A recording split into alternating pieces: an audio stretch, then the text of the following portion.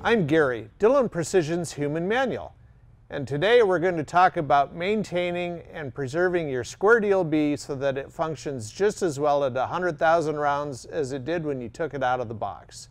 It doesn't take much effort, and you can do it.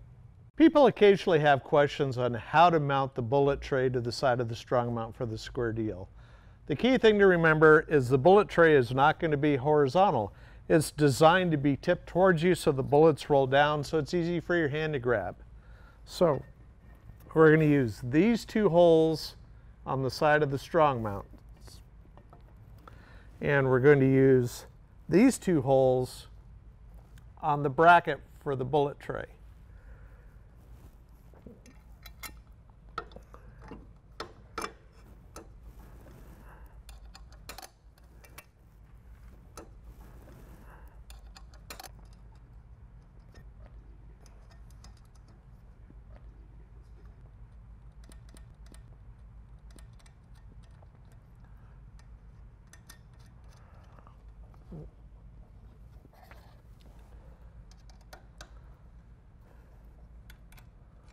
And again, the bullet tray is not horizontal, it's canted towards the operator. And the reason is that when you dump bullets in here, they all come forward so that they're close and convenient for your hand to set the bullet on the case mount.